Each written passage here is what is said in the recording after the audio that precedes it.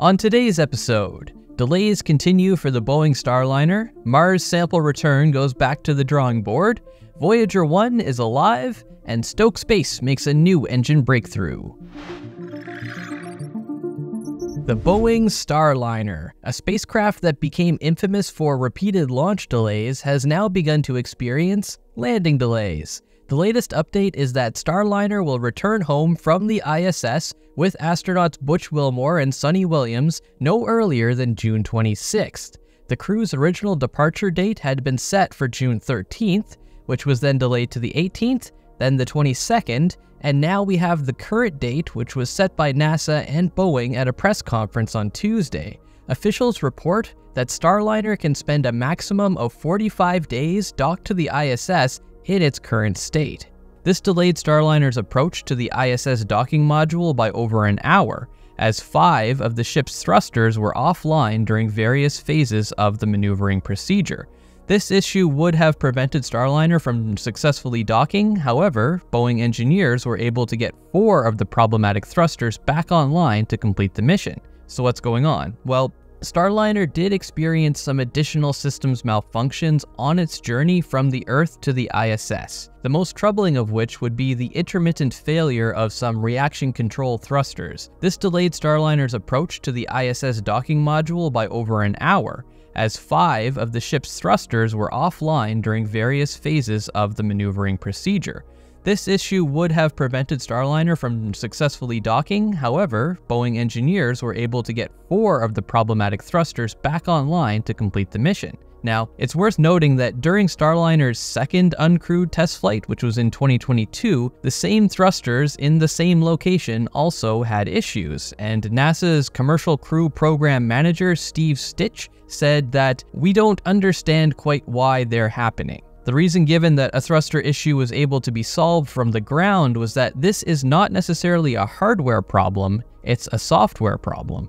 The computer on board is reading the thrusters as performing out of spec and then shutting them down out of an abundance of caution. Apparently too cautious, however, which is not necessarily a bad thing when it comes to spaceflight. In addition to that weirdness, Starliner also experienced some more problems with helium gas leakage. The new leaks were still being detected even after the Starliner had docked to the ISS, bringing the total to 5 leaks on this particular mission.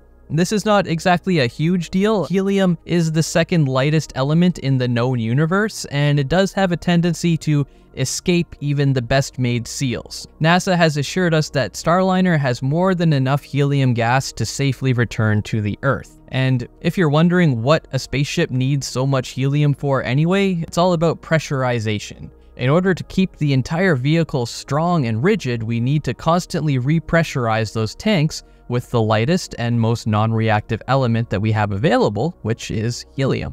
The initial return delay for Starliner was a scheduling conflict with a spacewalk that was going to be performed on the ISS, although that itself ended up being delayed because of a discomfort issue with the spacesuit. The idea was that the crew didn't want a spacewalk and a vehicle departure happening at the same time, but they ended up with neither of those things. So Boeing decided that if they're already waiting, then they might as well wait a little longer and perform some extra testing on their vehicle. So this is actually pretty cool. Starliner will perform a hot fire test of its aft-facing thrusters.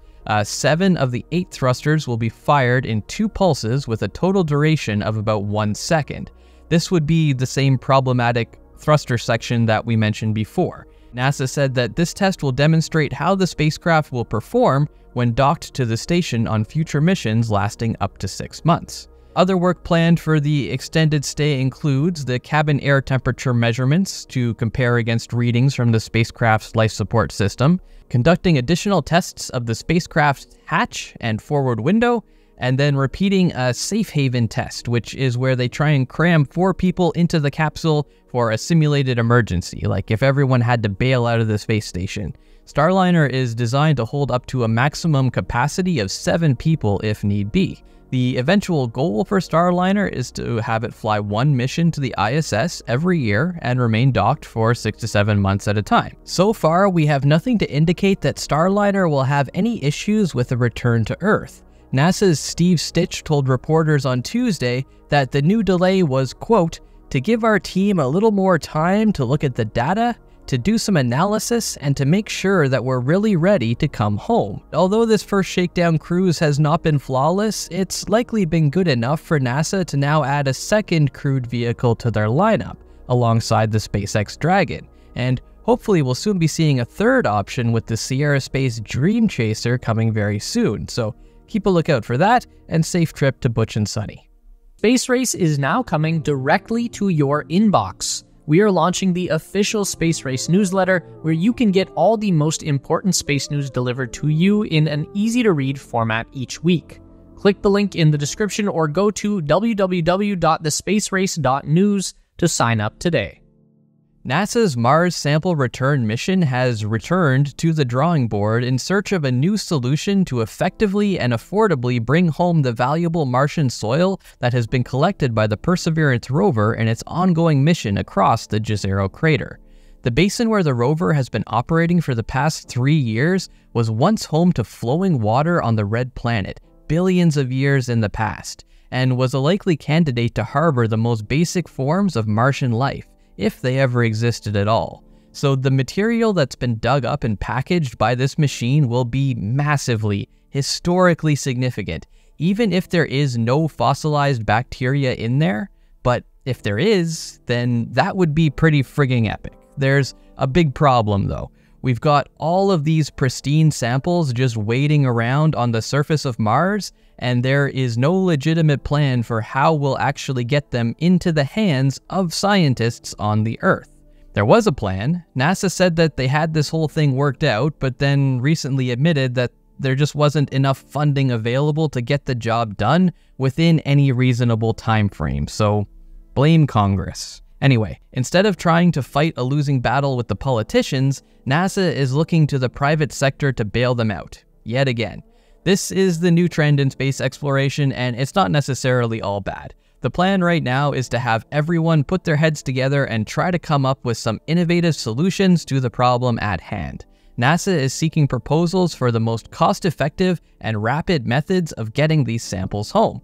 This will consist of 3 internal studies by NASA and the Johns Hopkins University of Applied Physics Laboratory, and in addition, NASA has selected 7 commercial partners for fixed-price contracts up to $1.5 million to conduct their own 90-day studies. And then, once all of that is complete, NASA will decide which proposals they'll integrate into the sample return mission architecture. So we have the usual suspects for American spaceflight. Lockheed Martin, Aerojet Rocketdyne, and Northrop Grumman all have their own plans with very convoluted names. Then there's SpaceX, who will propose enabling Mars sample return with Starship. Blue Origin is in the mix as well with their plan called Leveraging Artemis for Mars Sample Return. And we've also got a relative newcomer, that's Quantum Space, who want to try something called Quantum Anchor Leg Mars Sample Return Study. Either way, we'll have to wait 3 months before we get to see what they've all come up with, and that's something really cool to look forward to. We've got great news coming in from deep space. Voyager 1 is back online. NASA confirms that the remaining 4 scientific instruments on board the nearly 50-year-old spacecraft are returning science data for the first time since a computer malfunction last November. The hardware on Voyager 1 is still able to measure plasma waves, magnetic fields, and particles in interstellar space. The probe is currently in between the outer edge of our solar system and the sphere of material that surrounds it. This is known as the Oort cloud, although it will take another 300 years or so for the probe to actually reach that cloud. Back to the emergency fix though. When Voyager started transmitting garbled nonsense in November 2023, NASA assembled what they call a Tiger team of engineers to track down the problem and develop a solution. It was found that a corrupted memory chip in the 1970s era computer was responsible for the scrambled data. So this Tiger team was able to rewrite the probe's software to avoid using that chip. After the firmware upgrade was broadcasted out over 24 billion kilometers, the communication was finally restored. Hopes are higher than ever that both Voyager probes will be functional at least until their 50th birthday party in 2027. And if we can squeeze one more decade out of Voyager 1's systems, it will reach 200 astronomical units in 2035. That's 200 times the distance from the Earth to the Sun, or 30 billion kilometers away.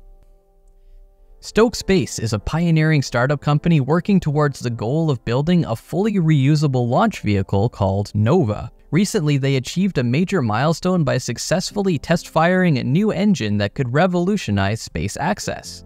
The Nova engine employs a full-flow stage combustion design. This advanced technology offers greater efficiency and a longer engine life. It's crucial for achieving the high thrust-to-weight ratios needed for reliable, reusable, efficient launch vehicles. Currently, only the SpaceX Raptor engine uses this sophisticated design. The test lasted 2 seconds, with the engine producing 50% of its rated thrust. The goal was to demonstrate the engine's ability to start up and shut down successfully, and to test its performance under various conditions. This successful test is a significant milestone for Stoke Space, marking the first time they have tested a full-flow stage combustion engine. In a recent interview, Stoke's CEO Andy Lapsa highlighted that the test occurred just 18 months after the company started designing the engine. He expressed confidence in the technology, suggesting that high-performance engines like the Nova will render lower-performing variants obsolete over time. He also emphasized the importance of this technological achievement, saying, quote, "I think it's an essential technology mountain to climb, and I'm really excited to be on that mountain." The importance of this achievement cannot be overstated. Widespread adoption of reusable launch technology has the potential to drastically reduce the cost of access to outer space. Looking ahead, Lapsa shared that Stoke Space aims to begin orbital test flights in 2025, with hopes to accelerate this schedule where possible. However, the timeline depends on when they can start work on their launch site at Cape Canaveral's Launch Complex 14, which has been allocated to them by the US Space Force last year.